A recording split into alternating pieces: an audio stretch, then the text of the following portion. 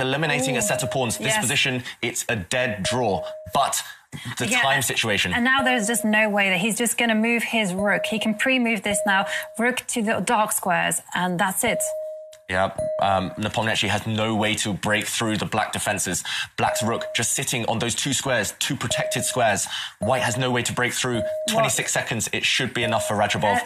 Okay, and that's it. As a draw, Rajabov is through. And Timur Rajabov is the winner of the quarterfinal match against Jan Nepomniachtchi and will face Daniil Dubov in the semi-final starting tomorrow. Wow! The man who had retired from chess is back. He's through, and I think we saw Nepomniachtchi throw something there. He reacted very badly. That's because he didn't realise the position repeated itself 3 times for the draw. Rajabov, he deserves to go through. Nerves of steel, but... And there he is back with... Oh, we have some anger. Wow, he is so angry.